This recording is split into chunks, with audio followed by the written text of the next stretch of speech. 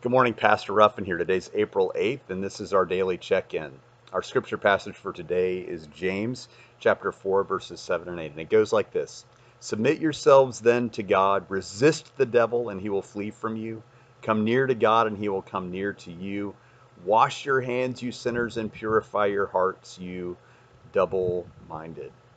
This has been a very clarifying couple of weeks for me since essential businesses, essential doesn't seem that hard, does it? Essential businesses have been closed.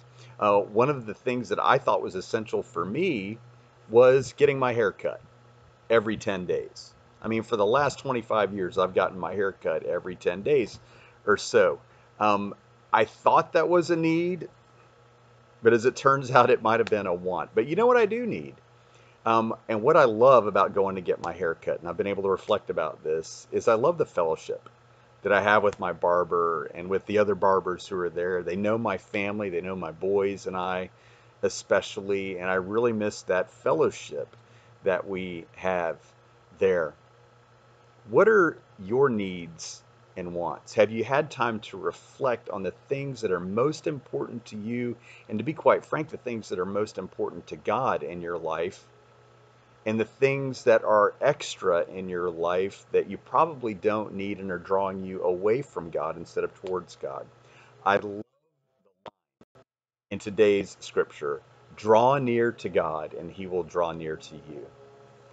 Today, I suggest this.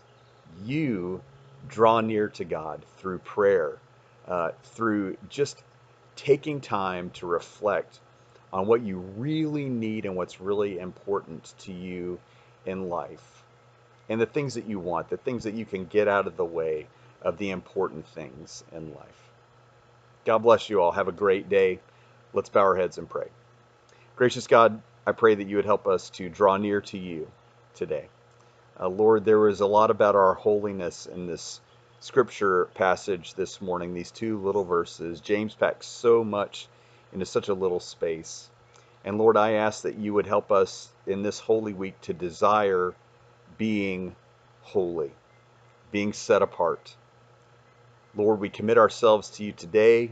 Lord, we love you. In Jesus' name we pray. Amen. God bless you all. Have a great day.